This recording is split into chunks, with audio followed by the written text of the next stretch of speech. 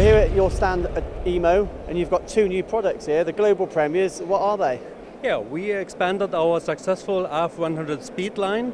The Speed line stands for the toroidal milling, for the very fast volume cutting in steels and stainless steel and difficult to cut material. And especially because of the limited RPMs you can run in the difficult to cut materials, we enlarged with our RF100 5-speed and 7-speed with a higher number of flutes.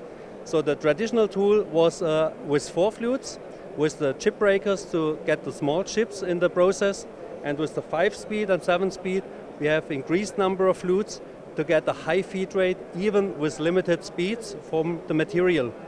Okay, so essentially we're adding flutes to reduce the chip thickness so we can push the tool harder, and also you've got long flute with chip breakers so you can gauge the whole flute length. Yeah, so that's the target always, to use the complete flute length what you have paid the money for, and what we use is the limited AE.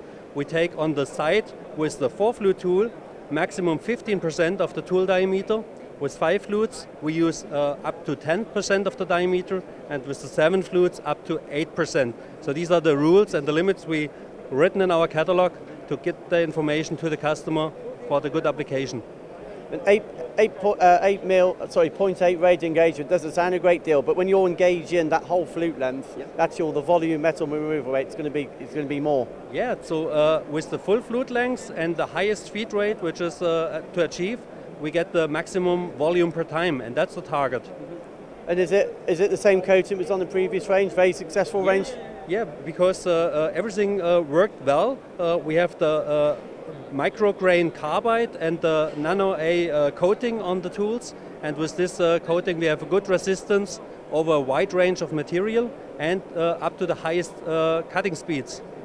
So if you're doing a stainless or heat-resistant alloy, would you recommend maybe starting at the 5 flute and working up to 7 flutes, or do you think you can use the 7 flute for many applications, not just external? Okay, that's a very good question.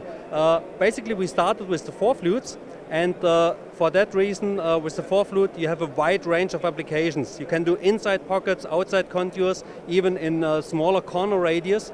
But when you go on the higher number of flutes, you won't achieve the high feed rate. You need a very dynamic machine on one hand, and it's a better recommendation on outside contours rather than to go into sharp corners in the inside contour.